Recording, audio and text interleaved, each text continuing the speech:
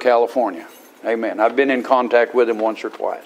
But every once in a while I'll go check. Do you know why? Of all of the churches, and there were Bible-believing churches, but the young people were still caught in a snare. They were still snared.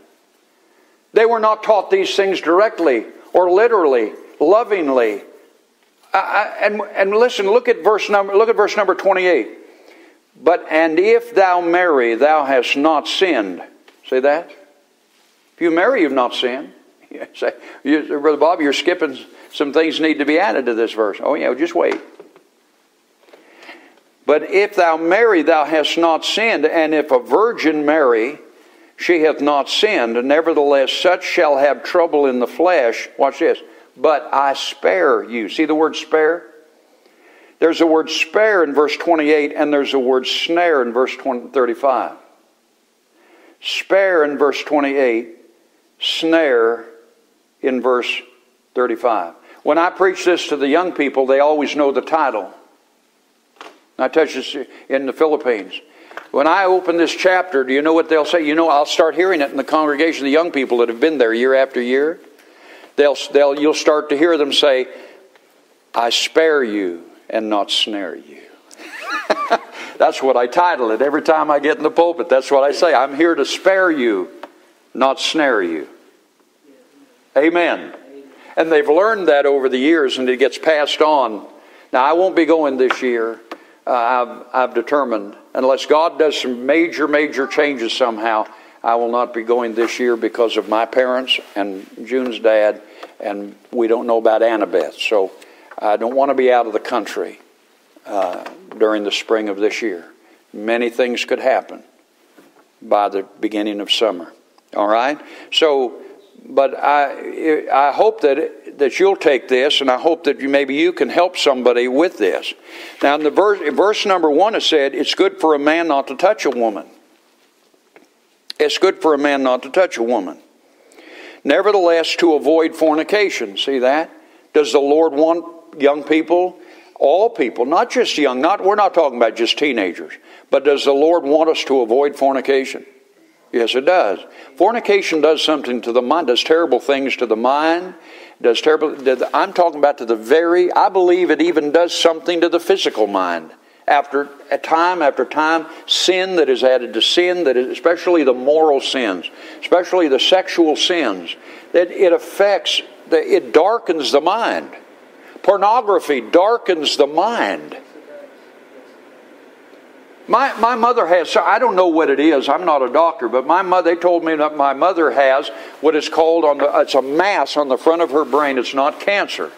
It's like a tumor, it's a mass of some kind, but it's called a meningioma. I guess it's related somewhere to the condition meningitis, but she doesn't have meningitis, but the mass that she has, it's causing her right now to be so unstable, is a darkening of her mind. It affects her memory and it affects her stability. And I believe sin does that to the mind. That's what's called in the chapter number 1 a reprobate mind. A reprobate mind. I believe a reprobate mind can no longer make proper decisions about life and eternity. I believe a reprobate mind is one that can no longer think correctly about God and His Word. And that's possible for any individual to come to that condition and to that state if they indulge their mind with wickedness. And sin upon sin upon sin upon sin. All of us have met some people that we doubt really can ever be recovered. Haven't we? We've met people we think this personal, we think. Now, let me say this. The blood of Jesus Christ can cleanse sin, and the blood of Jesus Christ can change anybody. Yes, it can, but they have to willingly repent toward God. Yes, they've got to willingly repent toward God and put their faith and trust in the Lord Jesus Christ. Then the blood of Christ can have its effect. To avoid fornication, let every man have his own wife. So what's the assumption that's made? And let every woman have her own husband. Let the husband render unto the wife due benevolence, and likewise also the wife unto the husband. What's the assumption that's made that affects and it broadsides the culture of the West today? It actually it invades or broadsides the culture of the world today. This passage makes the assumption that God intended what He said to be true in the 2nd chapter of the book of Genesis. God created man, male and female created He them. And that is the assumption that Paul makes in the 7th chapter. And without having to be hateful, we don't have to be hateful to preach this. We don't have to be unkind to preach this. All we have to do is be honest. We have to be honest to preach this passage. Let the husband render unto the wife due benevolence, and likewise also the wife unto the husband. Let me illustrate this very quickly and very simply by saying, in the Philippines, many men go abroad to earn money for their families because they think they can't get a job in the Philippines, and many of them stay away for a year or two from their family and send the money back. Do you know they're in violation of this scripture? And temptation constantly bombards these people because they are not with their spouse. And if they're saved, you know the devil wants to ruin their testimony. Every time someone has come to me for advice, for counsel in the Philippines, should I go to Saudi Arabia and work in the oil fields? I can send home a lot of money to my family, and I really think my family needs that money and so forth. My counsel is always, no. No. Because you'll be away from your spouse. Let the husband render unto the wife due benevolence, and likewise also the wife unto the husband. You understand? I don't say this arrogantly, but you understand why this message would not go in 9/10 of the churches that you know anything about around here. And I don't mean that to be unkind to them. We just know that this is obviously not preached in our day. We live in a generation, this is not handled literally and definitely on the text of the Scripture.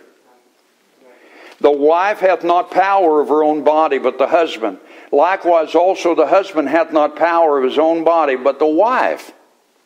My wife has as much power over my body as my wife as I do over hers. In this regard, you understand the regard we're speaking of here. The necessity to be together. And God created that way. And God created the marriage bed to be undefiled. Amen. It is undefiled. But adulterers and whoremongers, God will judge. The marriage bed is undefiled. And God made that as a gift. God made that as a gift in marriage. Defraud ye not one another, verse 5, except it be with consent for a time, that ye may give yourselves to fasting and prayer, and come together again, and Satan tempt you not for your incontinency. See, so the devil is tempting people that spend an inordinate amount of time away from their marriage, away from their home, away from their spouse. I know evangelists, thank God for them, for the stand they take. They'll go and preach in other churches, but if they can't take their wife, their stipulation is they must be home. They must be able to drive home every night. They can't be so far away that they can't drive home to their own wife every night. Amen. That's to protect their testimony. Amen. Yes, it is. Amen. Yes, sir. When I do go to the Philippines, I'm there for 3 weeks. And they know I preach on this, see. So the pastor, Brother Ben, he's 77 years old. He always tests me with this verse. He said, but you didn't bring your wife with you. I said, then don't feed me. That's the way I answer him. Because it says, except you give yourselves to fasting and prayer. See that? So when he comes to me, he's joking, of course. He's joking. And we're not talking about 3 weeks. We're talking about men that go away for a year. 6 months, 3 months. That's trouble, folks. That's trouble. Now, in that meeting, I'm only in that meeting. I'm in the atmosphere of prayer. I'm in the atmosphere of preaching. My life is an open book while I'm there to the people that are there. I don't go anywhere else, but it be with them. You understand? So when Brother Ben gigs me with this, I say, don't feed me then. The only thing, what's left out is the fasting part. I said, so don't feed me. Amen. Don't feed me while I'm here. I'll be fasting for 3 weeks, Brother Ben. Because Satan tempts, doesn't he? Now, there's a time for a wife to get away and spend time with the Lord. Doesn't mean 4 months, 5 months, 6 months. Doesn't even mean 3 weeks. But there's a time for a wife to be in another room away from her husband and with an open Bible and have her own prayer life before the Lord. There's a time for a husband to go into another place, into his own closet, open up a Bible and have his own prayer life and walk with the Lord. And love for him will develop love for one another. And by the way, that's in church too. When we have trouble with each other in church, our affections are not on the Lord, are they? Verse number 6. But I speak this. Now let me show you this because we're at verse 6. Can I take some time this morning? Are you all in a hurry? Can I take a little time? Look, verse number 6. But I speak this by permission and not by commandment. And when you go down to verse 10, it says, and unto the married I command, yet not I, but the Lord. See that? In verse 12 it says, the rest speak I, not the Lord. And verse 25 says, now concerning virgins, I have no commandment of the Lord. See that? And so people will